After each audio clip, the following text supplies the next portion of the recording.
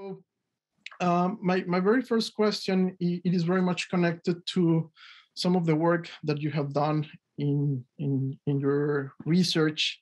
And it's about the countries of the Central American Northern Triangle, which they have been long being affected by political instability, social inequality, wars, criminal violence, and in some cases have been further weakened by US interventions in the region over the past 50 years. So I'm going to be asking you if you can give us two examples of turning points or key events that have been crucial to understand the Central American migration crisis caused largely by above-mentioned factors and US military, economic, and political interventionism in Central America, Northern Triangle, and Nicaragua. So we could start maybe with Dr. Leisy Abrego. So I want to thank you and Elizabeth for the invitation. I'm happy to be in conversation with great scholars, and I'm looking forward to learning from all of you. I thought about this question a lot because my emphasis, my research is mostly on El Salvador, and I think about El Salvador's history, and it has such a long history of military repression, and there are still moments that really, I think, have marked the country, its people, and sparked migration. I think about 1932 in La Matanza, in which 30,000 mostly indigenous campesinos, peasants, were murdered in the span of just a few days. And the fact that that kind of unspeakable violence coupled with impunity occurred powerfully silenced people, right? On the one hand, it forced indigenous people to have to hide their identity, and the rest of the population understood that resistance and rebellion were not going to be possible. And so there was a continued long history of repression that continued to happen to different extents, but certainly in the 1970s, when people started to experience the hostility from the state against lots of different groups of people, in particular, again, racialized people, indigenous people, Black people in the countryside, as well as teachers and union members of all sorts, countless massacres that took place. And yet there was not still large migration of Central Americans. There were always groups of people coming tied to the banana industry, tied to the coffee industry, coming in small numbers for work-related reasons and for tourist reasons. But it wasn't until the early 1980s that you really start to see the larger numbers, especially of Guatemalans and Salvadorans. And in that case, many of the people that I have spoken with discuss the murder of Monsignor Romero. So Oscar Romero, now a saint in the Catholic Church as of 2018, I believe, was a very popular archbishop in El Salvador who had worked with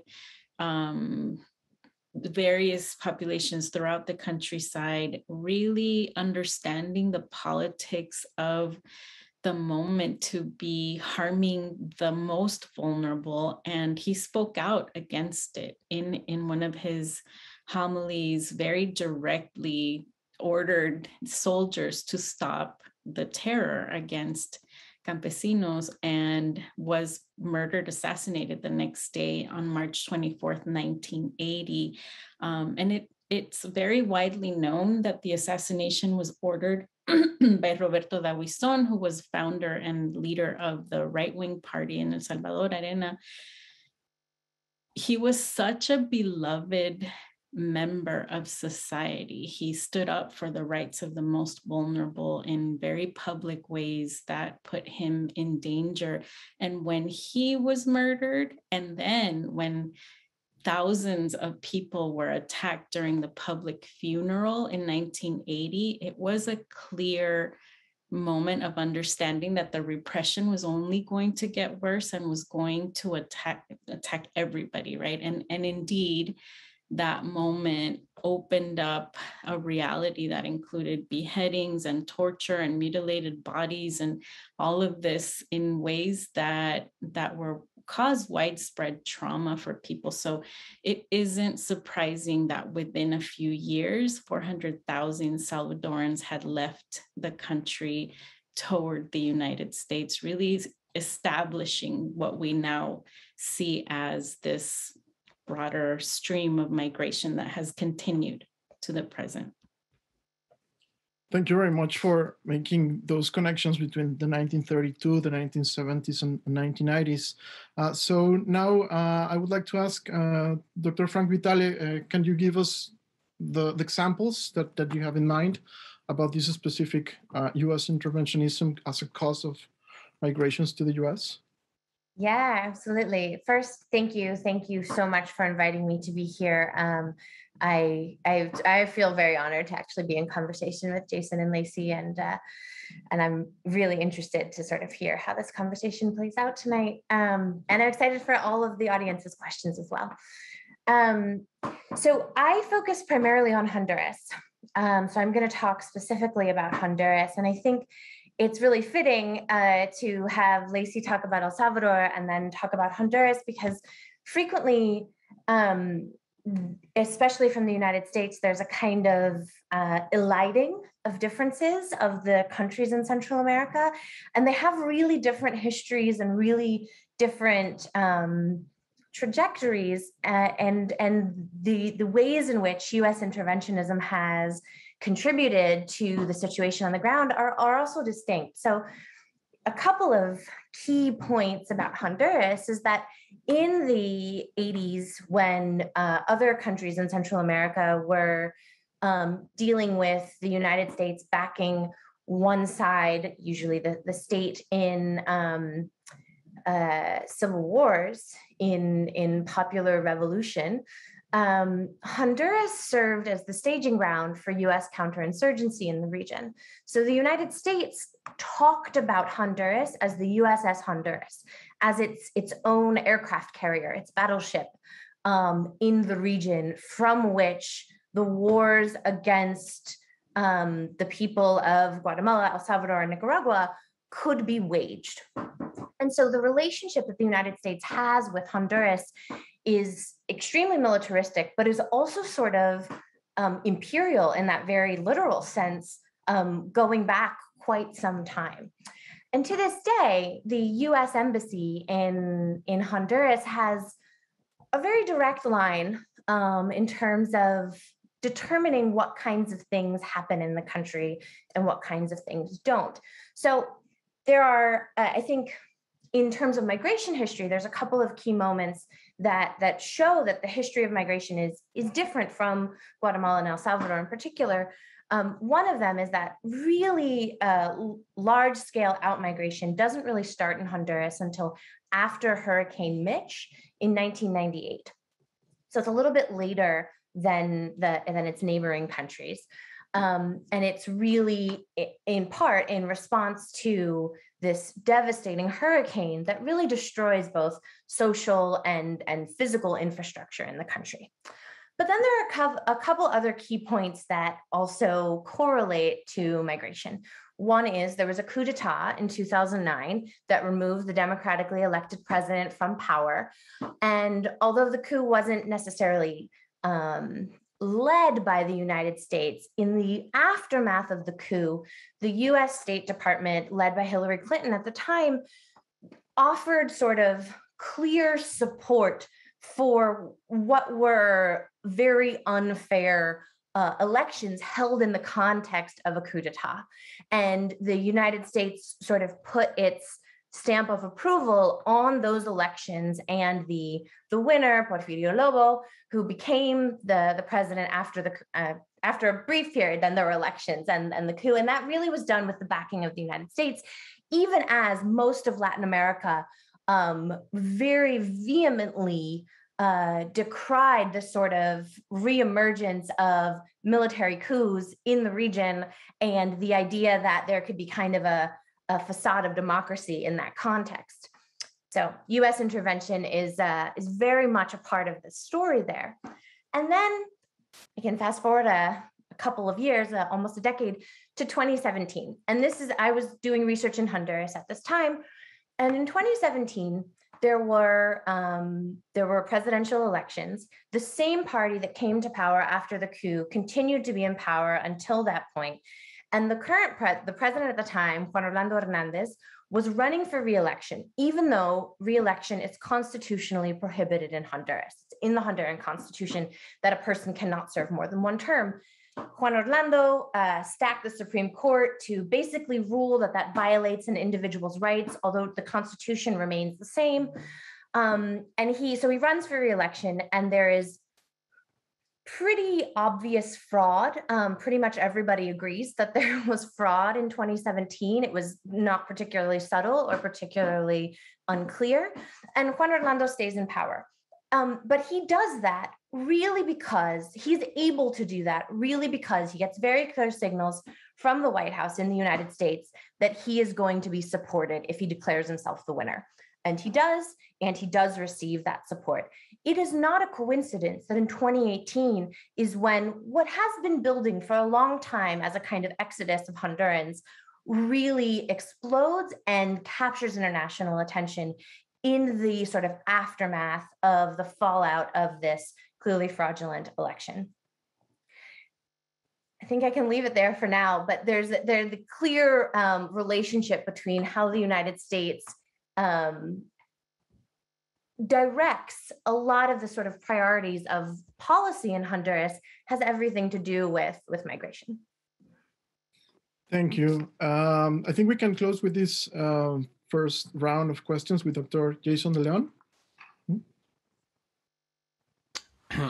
Thank you. I want to just echo what everyone else has said. It's really great to be here. I really appreciate the interview, the invitation. I'm glad I get to finally meet Amelia and Leisy. I'm just kidding. I'm just going to kind of build on what Amelia said because a lot of my current work sort of focuses on Honduras and its relationship to Mexico. And I'll just add a couple of things. We haven't really talked about the Central American Free Trade Agreement and the ways in which that has done similar things to the Central American and Dominican Republic economies as NAFTA has done to Mexico, making, it's supposed to be a bilateral trade agreement that really is unilateral in who benefits and who does not. CAFTA in many ways has made things like peasant farming an impossibility in places like Central America. It's also given people very few options for making a living, and those basically revolve around making levies for substandard wages. And so, these U.S. trade agreements in these different places make these economies unsustainable for those who are on the ground there, which then, of course, it makes blue jeans cheaper for Americans, but then also makes life unlivable for Central Americans who then have to migrate out in order to find a living wage, which I think oftentimes many Americans just don't understand. And so we could think about the trade relationships as having a direct impact on out-migration streams.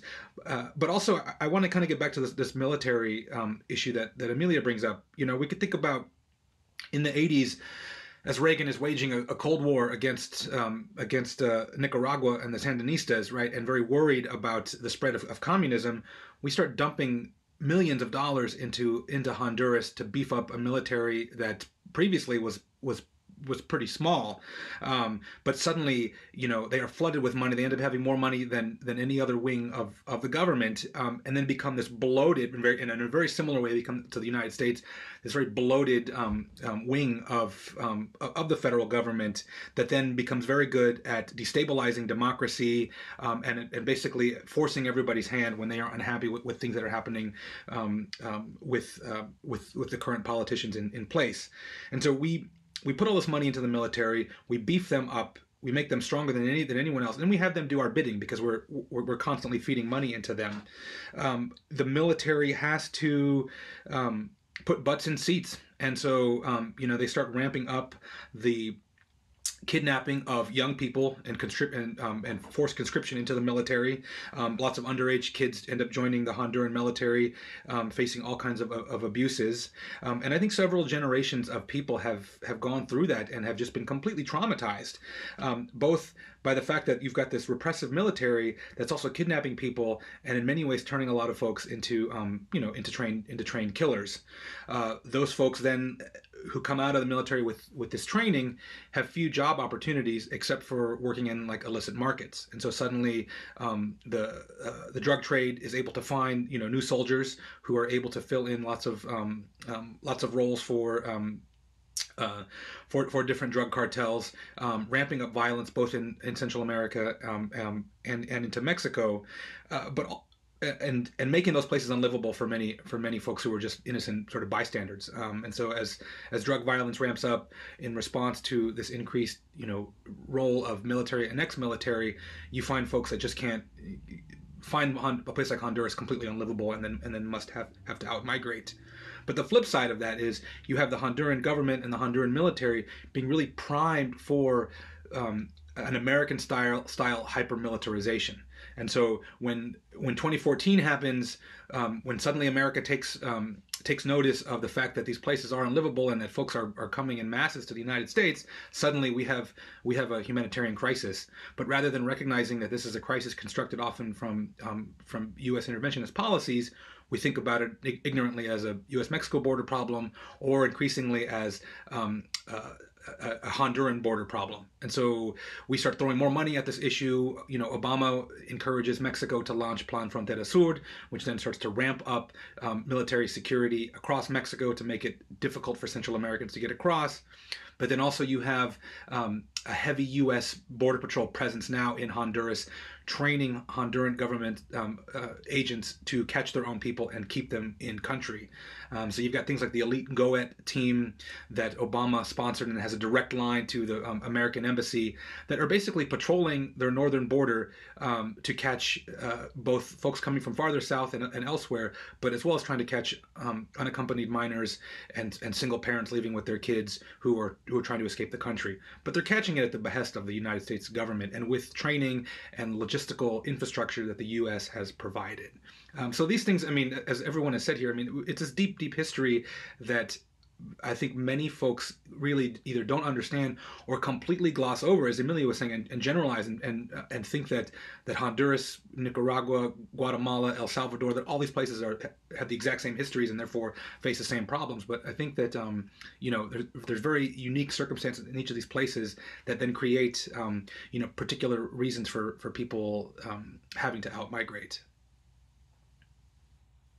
So going to following the conversation in terms of now that we have been talking about the U.S. interventionism in Central America, I want to move forward with the situation that is experienced, the vulnerability and the risks of the effects of U.S. immigration policies on migrants' clandestine northward journeys, and the impact of these policies on the behaviors, the conducts, and the daily routines of undocumented immigrants.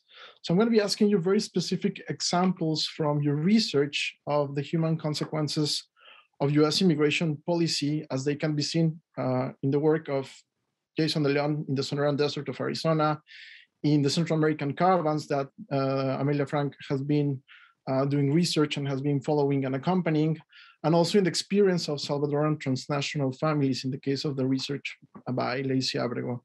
So I guess we can start with Jason this time to give you the opportunity to talk about how these U.S. immigration policies are being experienced in the context of your research in the northward journeys of undocumented Central American migrants.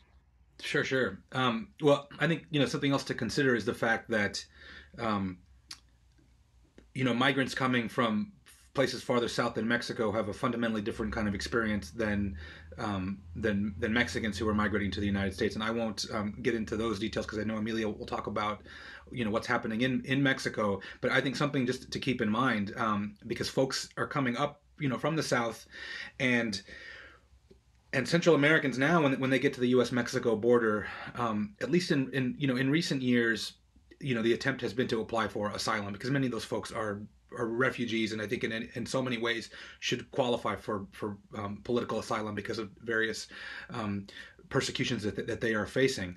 Many of those folks, unlike a lot of Mexican migrants, are not trying to initially cross the U.S.-Mexico border through South Texas or through the Sonora Desert of Arizona. Many of them are coming to the U.S. and asking for legal asylum, trying to go through the process. And of course, with policies like remain in Mexico, are then being sent back to Mexico and forced to stay in these horrendous refugee camps, where the idea is that if we make them wait long enough, they will be deterred either because of the harassment and the persecution by local government officials, cartels, a whole range of actors who are invested in exploiting migrants, that folks will then give up and turn around and head back home. Many of those folks who I think had never anticipated trying to cross through a place like the Sonoran Desert get so frustrated by having to wait in these refugee camps that then they finally get so desperate that they then will attempt a journey through a place like southern Arizona, where thousands of people have died during that crossing because of the exposure to things like extreme temperature and all of the other dangers that nature has in store for them. And so, I think that the human consequences are we keep forcing people's hands in different ways, and they are putting themselves, we are putting them in harm's way, or at least setting up a system in which they have no other choice but to then directly run these dangerous gauntlets. And I think we need to consider, so there's a policy prevention through deterrence that went into place officially in 1994. Simply it's an attempt to use the natural environment to deter migrants. And so by making it impossible to do a border crossing in an urban zone, people will try to cross in a place like South Texas or in Arizona. And because of that, and that's the primary security paradigm that's in place right now, even though we've never heard a president in the last four administrations utter that phrase out loud and publicly, but yet we're still using the environment to brutalize folks. And I think all these other things that are happening, the remain in Mexico, the ramped up enforcement in Mexico by Mexican immigration officials, Honduran border agents patrolling the border and trying to keep people in country. I think all of those are natural outgrowths of these different forms of deterrence that are basically just trying to brutalize migrants in as many ways as possible to prevent them from moving. And so we can think about, I think we need to think about the experiences that border crossers have or migrants have as not something that can be isolated at the U.S.-Mexico border. I think Americans really were so fixated on this geopolitical boundary, not understanding that the migration experience can go months or years in some cases, and that people are facing abuses at every single step of the way.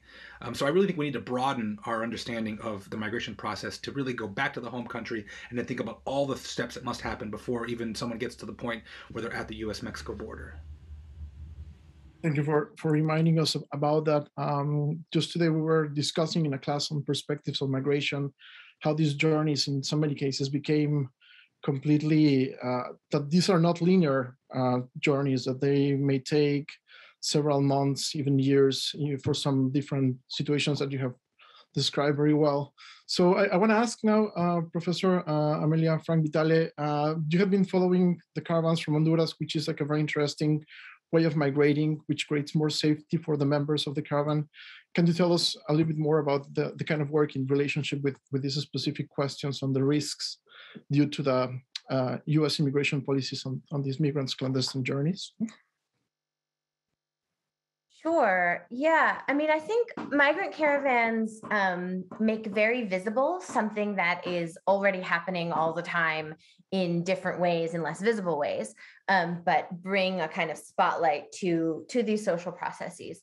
So in terms of how U.S. policy shapes this, first I want to say, and I want to be really clear about this, that people do not leave Honduras because they think the United States is going to let them in. There is a lot of misinformation about how the caravans were organized around the midterm elections, or the caravans were organized to destabilize the Democrats, or the caravans were organized to take advantage of Joe Biden becoming president, or whatever. That is not what is happening. And I think we have to be very careful about imputing on people in the rest of the world the kind of importance that we imagine US politics to have. People in Honduras are already ready to go. Most of the folks from Honduras that I talked to in the 2018 caravan were one step away from leaving already. They were trying to get the money together for a coyote. They were trying to figure out how to go without a coyote. They were waiting for a cousin. They were waiting for someone to send them money. They were just waiting for one thing to change. And they saw on Honduran news about the groups of people gathering at the bus station. And that's when they decided to leave. They thought, this is my chance. So I think we really have to rethink what we're talking about when we're talking about sort of people making decisions based on what's going on in the United States, because that's not what's going on with most migration decisions, and certainly not with the caravans. The other thing is that the caravans emerge as a response to the consequences of the encroaching deterrence policy that Jason is talking about. So the very first migrant caravan of people migrating, not of parents of migrants or mothers of migrants, but people migrating, was in 2011. And it was a very small thing that went from a place called Arriaga in Chiapas in southern Mexico to Ixtepec in Oaxaca in the next state.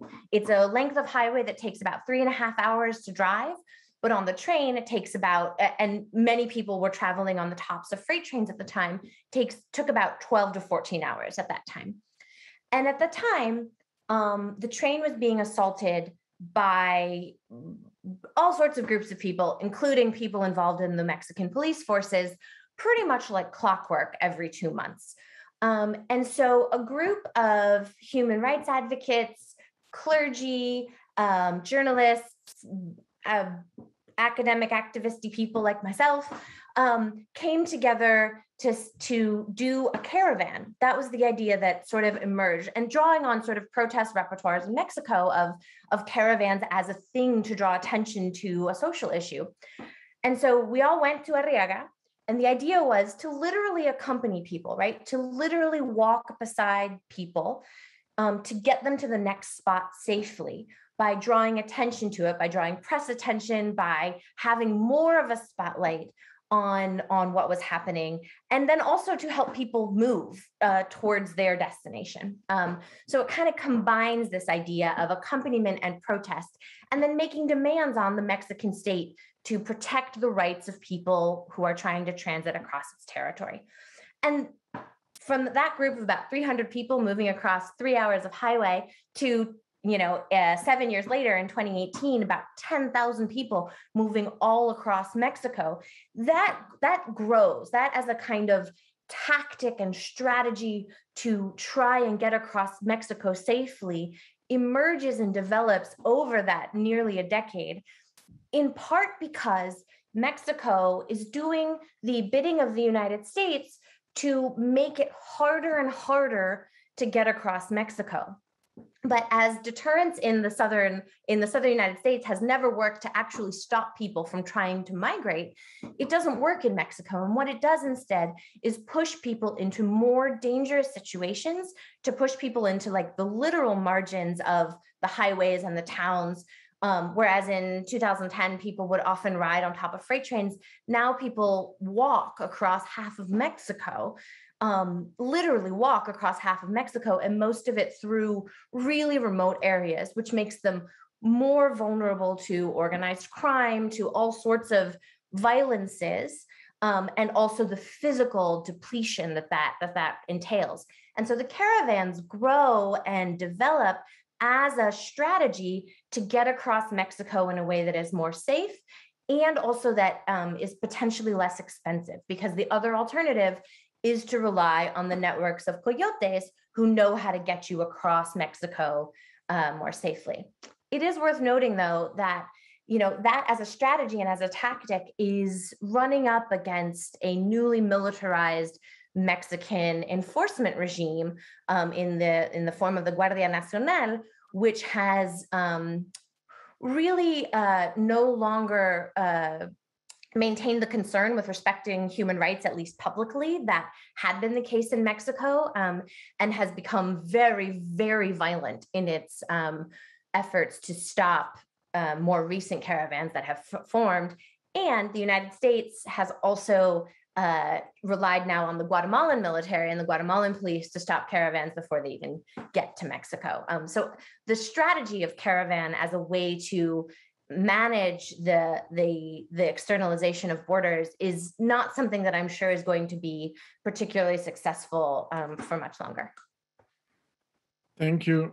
Thank you very much. I was just remembering what the former czar of the Obama administration, Alan Bersin, mentioned once in 2014 or 2015. The US-Mexico border starts now in Guatemala and Central America with Mexico in relationship to what you have just been describing, these kind of policies that have been implemented in Mexico to deter migration and to increase the risks of undocumented Central Americans in transit.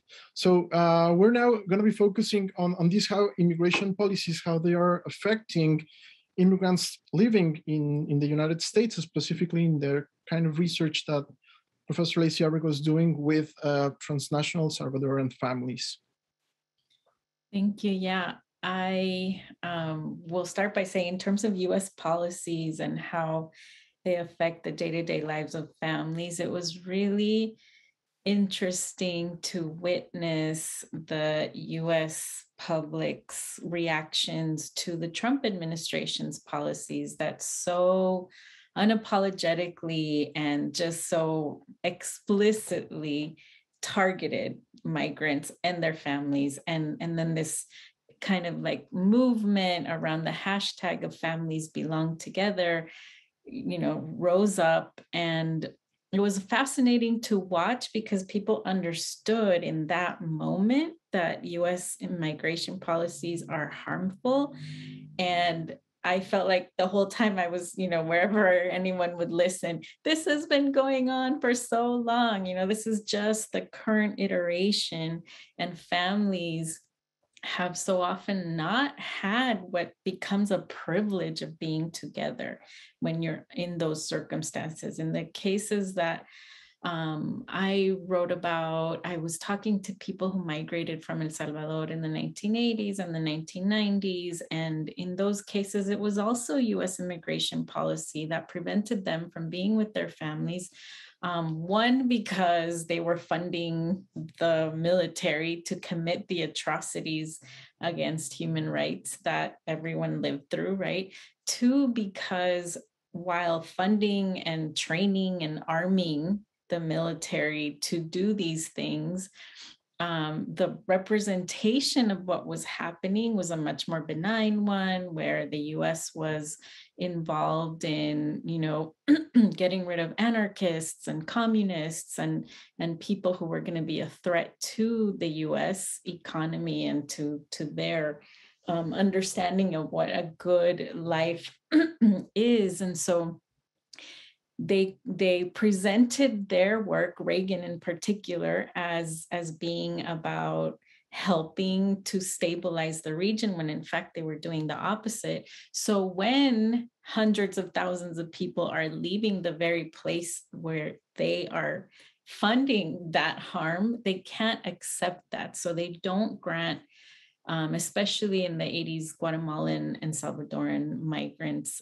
refugee status or asylum, right? Very, very few asylum applications were accepted in the early 1980s from people from those groups. And so it meant that most people were having to migrate without any kind of visa, were having to migrate to a country where they were considered to be unlawfully present. And so the dangers are, at the time of migrating through land, through Mexico, were maybe less severe than they are now, but there were always dangers. So people chose to leave their because they had no other option, left children behind. And because it's multiple borders that they're crossing, these borders that are increasingly militarized, it was impossible for them to return home, visit family, bring their kids. So those family separations lasted many, many years. And lots of the interviews that I conducted, people had not seen each other in over a decade. That's just how families had to live, because the goal was for parents to migrate, find a way to survive, and send whatever remittances they could. And immigration policy never allowed them to legalize their status to then bring their children legally. And so the thought of bringing your child with, with a coyote or with under some other kind of unlawful way, you knew you were putting them in direct danger, right? So people did it, but it wasn't at the kind of massive scale that we're starting to see now as conditions in Central America continue to become more and more and more unsafe, untenable, unlivable, right? Now in 2014, you're starting to see more images of young mothers coming with young children, right? Not leaving their children behind anymore, but then facing another kind of family separation that had to do with where parents were being detained. If they came with a father, they were separated from a father then.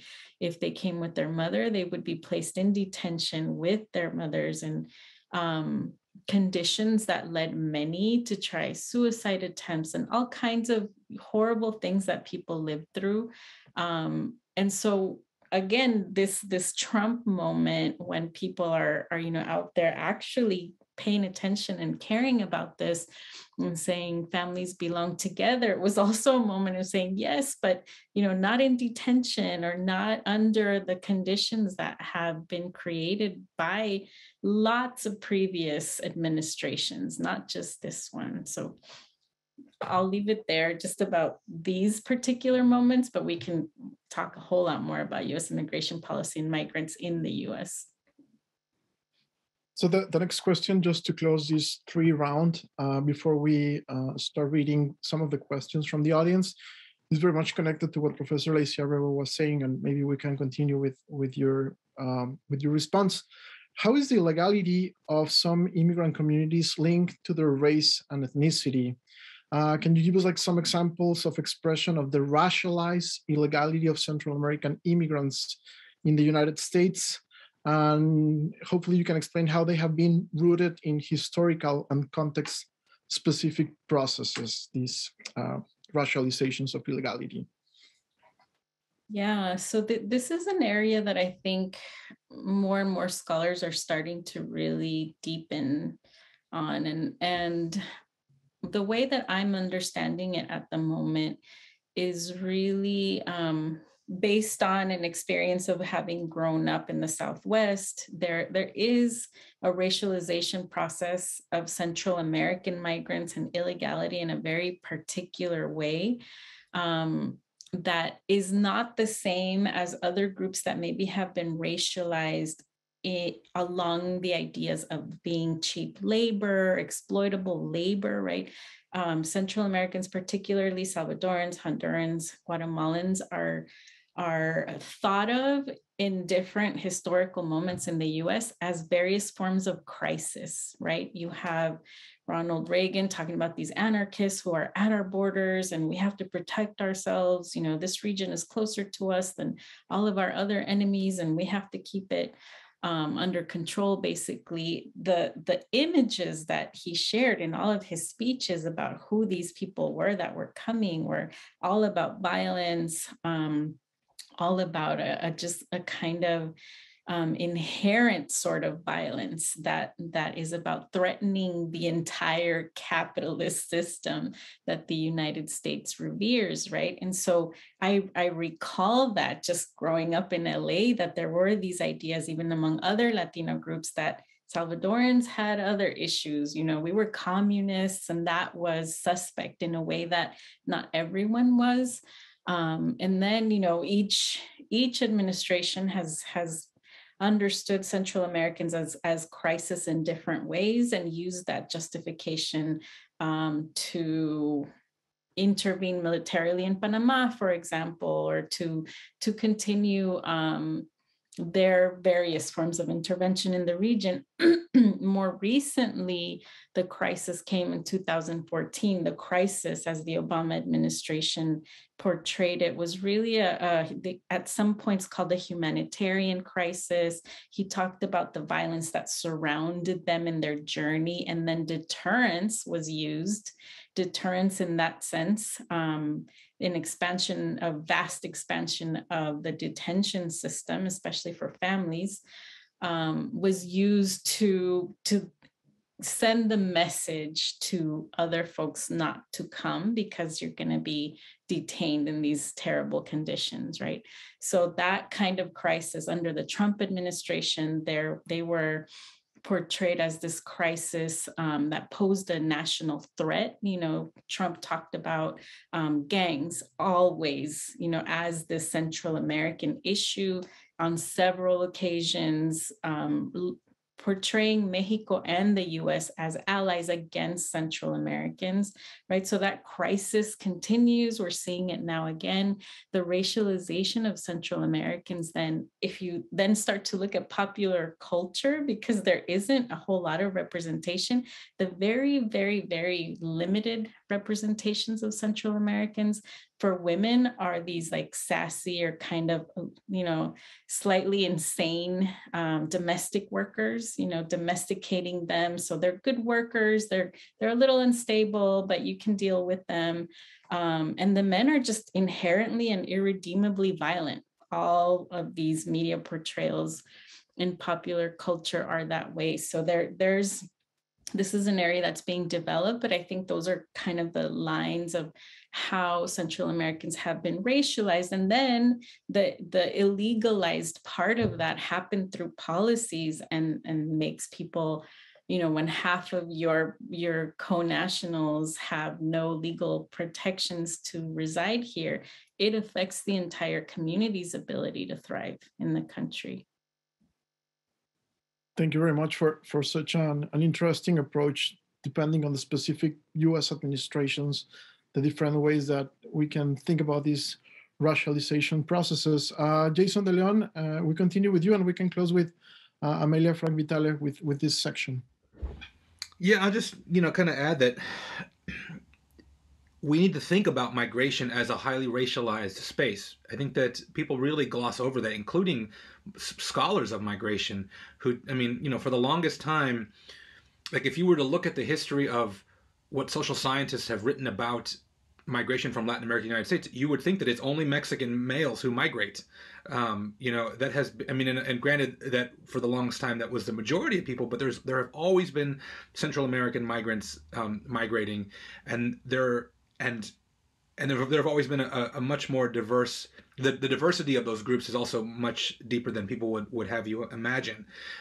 It's only, I think, now with this increase in Central American migration, it's becoming more obvious as people who are looking at this thing, especially journalists who become shocked when they see a black person migrating and not understand that there are a lot of black people in Honduras and in, you know, Belize and in Guatemala and in Mexico, and that those folks experience migration in a radically different way than, you know, their white mestizo counterparts.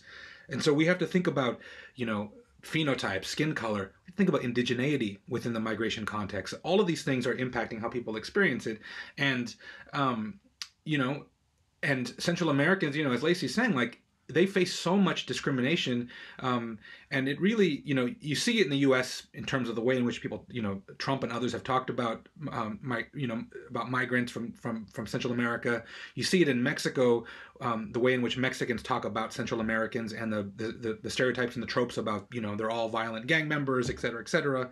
And so I think we need to understand that the migration, like when people leave Central America and every country that they must go through, they're experiencing some, you know, they're experiencing things differently than folks from those home countries. So having to go through Hondurans talk about the brutality of having to go through Guatemala, and the racism that they experience there, and then the racism that Hondurans face in Mexico, because they're assumed to be, everyone's an MS-13, or if they're Afro-Honduran or Garifuna, they're assumed to, then Mexicans are carrying in these tropes these racist tropes that American popular media perpetuates about Black people. So all of this stuff is kind of built into this, but we really just never get a sense of what it actually looks like on the ground. And I think that, I know there was a question about Haitian, this photo of a Haitian man being attacked by the Border Patrol agent on horseback. That's only shocking because there's a photograph of it. But those things have been happening, since the founding of the Border Patrol. You could swap out Haitian migrants for Chinese migrants, and we can think about the racialized experiences of migrants. And you can also just, if you take a broader look around, you see that people are, the way in which Mexicans are being treated is radically different from the ways in which Central Americans are being treated. And you even see it in the physical movement across Mexico. So Garifuna are oftentimes, they're trying to get to New Orleans, they're trying to get to New York or Houston, to places with large Black populations where they're able to, where there are Afro-Honduran communities there, or where it's much easier for them to sort of blend in phenotypically. You've got mestizo Central Americans oftentimes going to a place like Los Angeles, California, where there's large communities of folks who look just like them. But you even see those routes happening within Mexico, along these highly racialized routes. And then also it impacts the way in which people, even the smuggling routes. So Afro-Hondurans tend to get smuggled by other Afro-Hondurans who have strong connections to transnational gangs like Bloods and Crips. Mestizo Hondurans tend to migrate with those who with other mestizos, typically who are in MS-13, and they have their own routes, and they're paying different fees, and they're using different ways to get across the country, and largely to avoid Mexican immigration. So the racial question is a huge one that I think are only starting to really scratch the surface now. Thank you, Jason. So we finished with you, Amelia, and then we can read some of the questions that we have received from the audience. Great. Yeah. I just building off what both Leisy and Jason said, I'll just add a couple of things. One that, illegalization of people contributes to the kinds of violences of racialization that we're talking about. So in Mexico, because Central Americans are illegalized in their journeys across Mexico, that pushes them into these vulnerabilities based on their, it's not based on their nationalities, based on their lack of legal standing that gets read through the lens of racialization, right? I was in a shelter for Central Americans many years ago in northern Mexico, but not all the way at the border, in Saltillo, in Coahuila.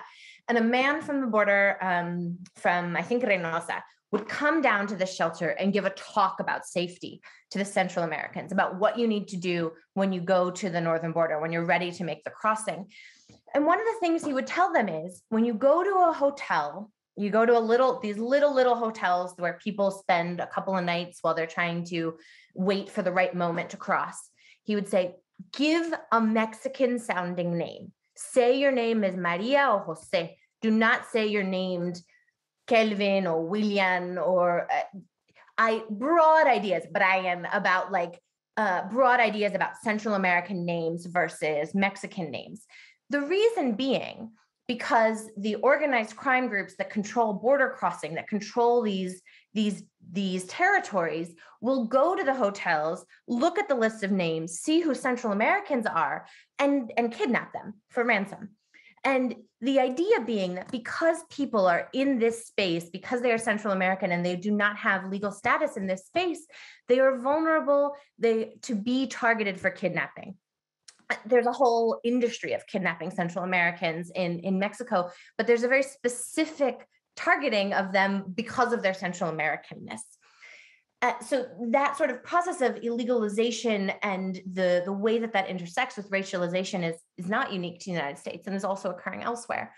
And the other thing I'll say is that, building off what Leisy said about the way in which Central American men are just portrayed as inherently, uniquely violent. So in Honduras, young, poor, urban men are also deeply stigmatized and criminalized. Their own government, their own society in many cases, sees these young men as also inherently likely criminally violent, as likely as, even if they're not gang members, as people who will eventually become gang members or somehow predisposed to it, as opposed to understanding that gangs are a consequence of other situations in society. But that sort of experience of marginalization and criminalization begins at home. It starts within Honduras in this case, and moves with people, especially young men, as they move through these circuits of migration and try to access even humanitarian aid. They are viewed with suspicion, viewed as likely criminal, as likely violent as they go through Mexico. And then talking about trying to access asylum, these same systems of international protection also view Central American men as more likely to be perpetrators of violence rather than victims, even though they are most likely to be murdered if deported. And so the experience that there's an experience of marginalization, of criminalization that people already know before they ever set foot out of their country. And that gets exacerbated and then compounded with a criminalized racialization as they migrate through these circuits and are usually likely deported. Thank you very much for responding to these three questions. So we're now in the process of reading some of the comments, some of the questions from the audience. We have several of them, so I'm going to be just reading a few. So this is something coming from Mayra Reimao. Can you speak about the relationship between these Central American countries? Amelia spoke about the unique position of Honduras as a base of US military action, and Jason mentioned the border with Mexico. But I was wondering about the borders between these Central American countries. Are they porous? Are they tense? Does the violence cross borders, or are there any unique groups on each side, attitudes of governments and citizens with respect to potential migrants from neighboring Central American countries, etc.? As you mentioned, these countries are unique. They have their own histories, their own economies. So how do they operate between each other, or is the relationship more US and Mexico facing? So who would like to answer that question? I mean, I can just say partially that. So this is an interesting point about how the United States has really, really interfered in local border politics in Central America. So in Central America, there is an agreement among 4 countries, Guatemala, El Salvador, Honduras, and Nicaragua, that guarantees freedom of movement for adults across those 4 borders. Sort of like the EU, sort of. But the CA4 countries have that agreement. Now, which means that with just your ID, with just your regular government issued ID, which everyone mostly has in Central America, you can go back and forth across borders within Central America. Mexico is not included in that. But because of the United States' real interest in fortifying border controls, that's become much more fraught. And they've really focused on children. So if you're under 18, you can't do that. You have to actually have a passport to be able to travel, and you have to travel with at least one parent and the written permission of the other parent. And so that has become a space where the US's interest in monitoring movement and keeping people contained has been kind of enacted through the border controls.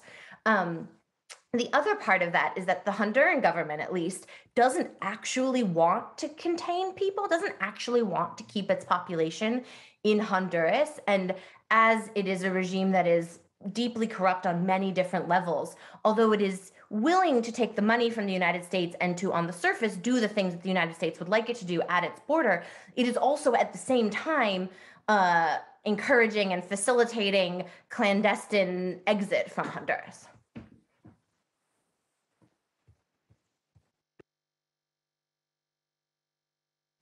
I'm not sure if Jason or Leisy would like to add something. We have several questions, so if you want, we can move with the next one. So this is going to be, I think, very important for Leisy and Jason also. So where do you see Central American studies going? This comes from Julie Alvarenga. We have seen Dr. Abrego's efforts in UCLA, along with the backlash she has faced. It seems that we can form unions, solidarity in Caribbean studies, given our geographic location, historic similarities, and with what we're witnessing at the border with people from Haiti and countries in Central America, such as Nicaragua, Honduras, Guatemala, and El Salvador. So I think that the question is, where do you see Central American studies going? And obviously you're working at UCLA, which is the best place, or one of the best places to study these kind of topics that we have been discussing today. Hi, Julie. Yeah. Where do I see it going? I mean, it's this moment where there's been a growth of interest, academic interest in the region and in migrants here from the region. In your question about whether it makes more sense to be in solidarity with Caribbean studies, yeah, absolutely, right? The way that academia functions, however, doesn't really allow for the space to be super intentional about those things. It's just kind of like the right place, the right moment, the right funds, the right people have to all come together for these things to happen. And as it's developing, at least on the West Coast, we share so many experiences with Mexican and Chicanx communities in terms of where we live, where we go to school, where we work, that it makes sense for Southern California, certainly, to think of these groups as having a whole lot of shared experiences, particularly with the more recent migrants from Mexico, right? The population, the students that I teach, students will always say, especially from Southern Mexican states, they will say there's much more of an affinity with one another among Central Americans and Oaxacans and people from Guerrero and people from Chiapas than there is with folks who have been here 3, 4, 5, 6 generations, who are far removed from that experience of migration and have gone through similar kinds of structural conditions. The policies have affected them similarly, right? And so they've witnessed the militarization of the border that hasn't allowed for cyclical migration, even in the Mexican case.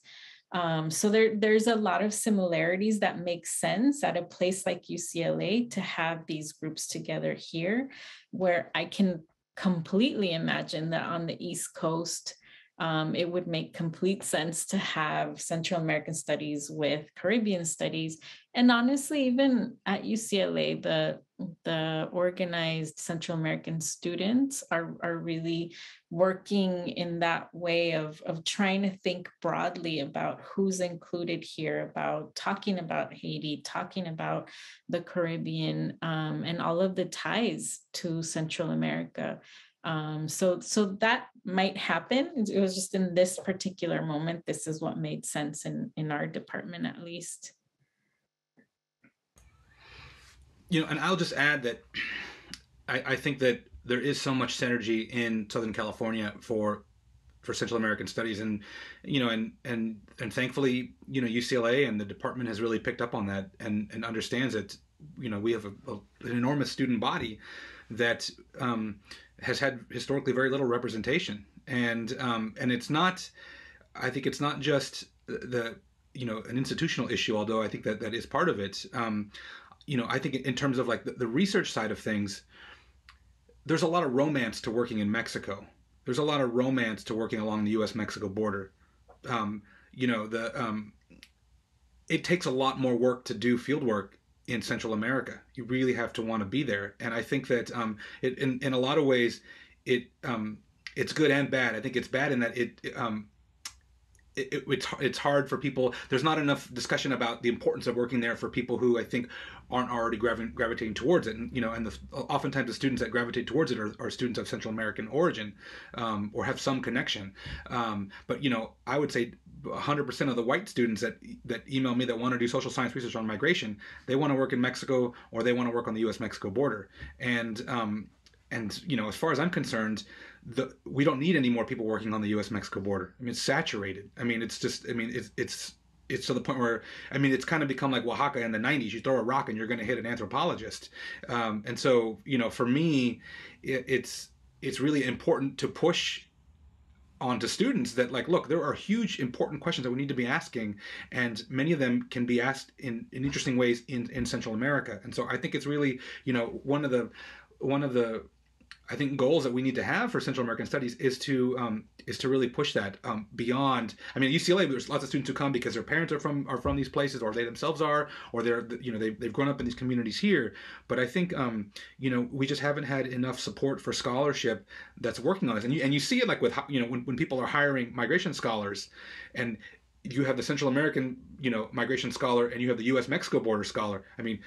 People want the U.S.-Mexico border is the flashy stuff that's going to get you on in the news kind of thing. People, there's like that, unfortunately, that romance of it. Whereas this other stuff, it's really it's not understandable for a lot of folks. And so I think we really need to push back against that. And that's a real uphill battle to that's going to just take us training more students and to making more inroads and to being having these kinds of conversations where, it's wonderful. I think, we weren't having these conversations 10 years ago, despite the fact that the same thing was going on. And I was just thinking what you have just said in terms of my field of research, Mexican studies, having to expand also to understand and have dialogues with Central American studies, migration studies scholars, is part of this kind of important interdisciplinarity that we're trying also to highlight here at Villanova University. We have another question, and this comes from Francisco Sanchez. How do you understand the recent incorporation of Haitians and Venezuelans to the migration trail through Central America? For example, they're crossing the Darien jungle between Colombia and Panama. Thank you for this insightful conversation. The question is open for anybody here. So how are you understanding the recent incorporation of Haitians and Venezuelans to the migration trail through Central America?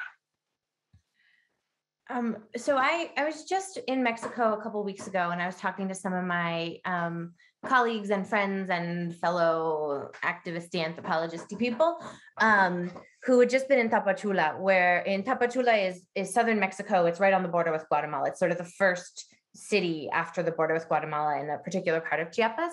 And it's one of the major homes of the Mexican agency that adjudicates refugee claims, COMAR. And so I wasn't in Tapachula, but I was talking to some people who had just come back from Tapachula, and they were talking to the thousands of people from Haiti who are in Tapachula. And the Haitian migration through Mexico is very, very different than the kinds of dynamics that the Central American migration through Mexico we've documented, we've talked about, we understand, and it's always changing. But this is a different situation. Many of the folks from Haiti who are currently in Mexico have not left Haiti recently. They left Haiti quite a few years ago and had set up some sort of, they developed lives elsewhere. Many of them are from Brazil and Chile. And there was some understanding that something had changed in the possibility of, I'm hesitant to say this too much based on what I just said about Honduras and migration, right? But this is what people are reporting, that these ideas of TPS that had changed in the United States got filtered into communities who had already been residing outside of Haiti, as there was a possibility of being able to get to the United States. And what they've encountered in Mexico is extraordinary hostility, extraordinary violence. The images from the US-Mexico border are really a fraction of the violence that Haitians are subjected to in southern Mexico. And a lot of people are saying, if we would have known what was going to happen here, we would never have left. There's many fewer sort of networks in relationship to the activist structures in Mexico that have tended to support the migration of Central Americans in different ways. But the Mexican government is also making it very clear that the Haitians are not going to be able to access refugee status in Mexico because they had some sort of status in mostly Brazil and Chile. And so people are really in a kind of limbo where they can't really be deported, they can't really move forward. They also aren't, for the most part, aren't able to access any kind of status in Mexico, which creates a whole different kind of issue for this community. And I just saw earlier today that for the first time, Haitians are the highest number of people soliciting refugee status in Mexico this last quarter, higher than Hondurans, who had the highest rates recently. I would just add that it's important to just say out loud, right, that so much of it is about anti-Blackness, about Haitians migrating to Chile, for example, which I'm a little bit more familiar with, in a moment when there was no migration policy that should have acted to kick them out, right? But that happened anyway, even when non-Black migrants are coming from lots of other places, not facing the same kind of situation where they're finding ways to come up with policies to kick people out, specifically Haitians. The case in Brazil where they were welcome to be laborers for a while and then kicked out, right? And so it's just important to recognize that part of it in the midst of this. And I don't know, I'd be interested to learn about whether folks are looking at Garifuna migrants, other Black migrants from the region, what is their treatment comparatively, understanding that this is really at the core of their experience. Yeah, I think another factor is that Chile has really used the pandemic as an excuse, as a pretext to harden its borders and revoke status from all sorts of people, not just Haitians, but that also coincides with this current dynamic. We have another question. I think this is a very open question for anybody. Could you discuss the current administration, immigration policies, and Kamala Harris in Guatemala? What's your intake about what we're seeing now with the Biden administration? So Jason, Amelia, Leisy.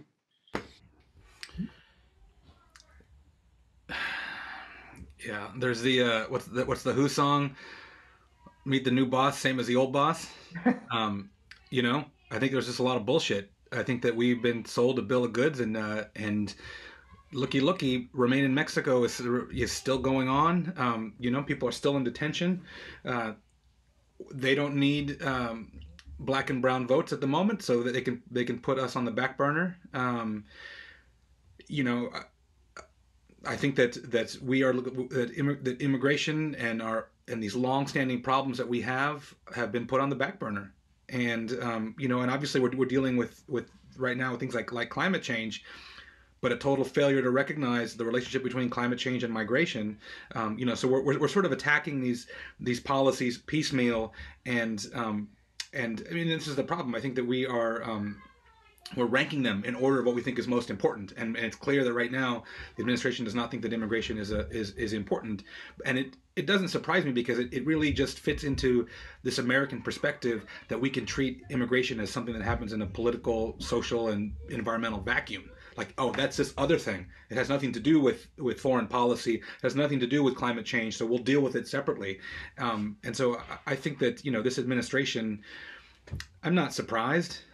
You know, I think for a lot of folks, as long as Trump isn't, you know, they're doing many of the same things that Trump was doing, except they're just not using the language that he was using, right? So we somehow think it's better, but I can't think of anything more ignorant than standing in Guatemala and telling a room full of people in an entire country just did not come, like as if that's somehow going to work. So I think we need to be putting the screws to these people, and we need to be really, I think people were angry at this last election cycle.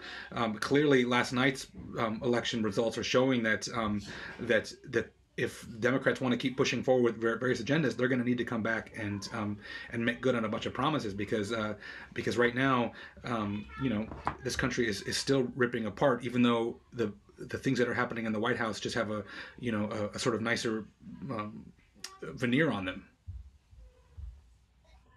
There was this, I was just going to say, there was this moment during the Trump administration when Pence visited Guatemala and made this, this speech that made me feel physically ill, where he's saying, to the people, please understand that we've always respected your borders and your sovereignty, and you need to respect ours, don't come, and I put that on a slide. I couldn't believe that, he was saying this. I mean, obviously I believe it, but it just feels so jarring, understanding the history of US intervention in the region. And then, seeing Kamala Harris and hearing her speech was like, I'm just going to keep adding, slides to this presentation, because the narrative continues to be exactly the same. This search for what they call root causes. And, we know what these are, but they're very, very persistent, very consistent in their messaging about US just, minding its own business and not being involved in the region, and just having to deal with all these people coming to our borders. Yeah, just to pick up on that, the root causes, there was that the discourse at some point in the Biden administration that we weren't going to focus on the US-Mexico border, we were going to focus on root causes. And that is also cause for concern in my mind, because the United States has often done work around root causes of migration, including under the Obama administration led by Biden, that results in a kind of US idea of what aid looks like that creates more conditions that lead to more migration. Like the US version of what is needed, the US idea of how they can help communities in Central America imposes all kinds of ideas about what is necessary and what is good and what people should be doing and what kinds of jobs people should have and how people should make money and what kind of structural reform should happen in Central America based on a US lens and a very neoliberal capitalist idea that often creates further structural problems that contribute to more migration. And so the idea that the Biden administration is going to focus on root causes is actually another cause for concern. In particular, there's a lot of sort of consensus around fighting corruption, dealing with corruption. I do not want to say that corruption is not a problem in Central America, but I think coming from the United States, a focus on corruption is sort of neoliberalism in another name, because the solution to corruption in terms of development aid is to funnel everything through not the government, to further weaken public institutions, to further put things into the hands of private entities and mostly US-led NGOs, which I think exacerbate the underlying structural issues instead of solving anything. So I think we have time for one last question. I know that Leisy has another talk in her busy agenda, so I just want to be respectful with her time. It says, I'm particularly interested in how we understand the forced migration of young people from Central America and the ways they subsequently rationalize, as Leisy noted, and therefore criminalize as a threat to US imperialism and capitalism. How is this fear of anarchism and communism coming from the region still informing and structuring the colonial and carceral logic of public schools, not only located in historically Central American neighborhoods in the US, but also schools that have large concentrations of Central American youth. Any thoughts?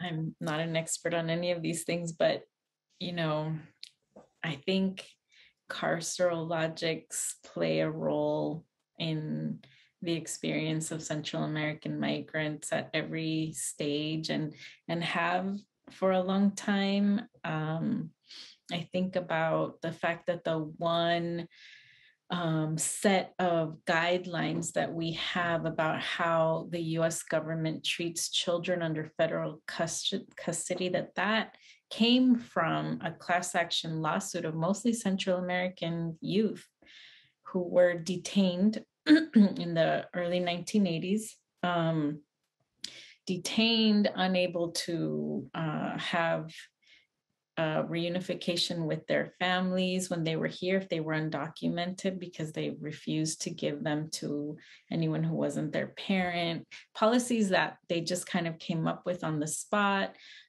placing young people in detention in spaces with unrelated adults, all sorts of abuses that they went through. And it took a 12-year process of litigation to get to the settlement, the Flores settlement agreement that continues to be the only set of rules that many administrations haven't followed, and the Obama and Trump administrations tried to overturn, because part of what those guidelines state is that children cannot be detained for more than a certain length of time. And we know that they are being detained for much longer than that in many cases. So that's just kind of the starting point. When people arrive, that's one of the first experiences that many Central American children have had from the 1980s and on. This was also true of Haitians who had a similar history. And so it's not surprising, especially just with the little bits that I know about schools in areas where working class and poor immigrants live, that there is the same kind of logic, the racialization of especially boys, I think, from Central America, the way that Amelia just mentioned, right? Leads teachers. I'm working with a few grad students doing work in schools where teachers already have these preconceived notions about who these teenage boys are, and they're not perceiving them as just another student. They're perceiving them as people who are likely dangerous, will become dangerous soon, people who are, damaged goods in a sense, right? So those are some of the connections that I'm seeing. It's not an area that I've done research in. Thank you. Thank you very much, Leisy, Amelia, Jason, for this amazing webinar.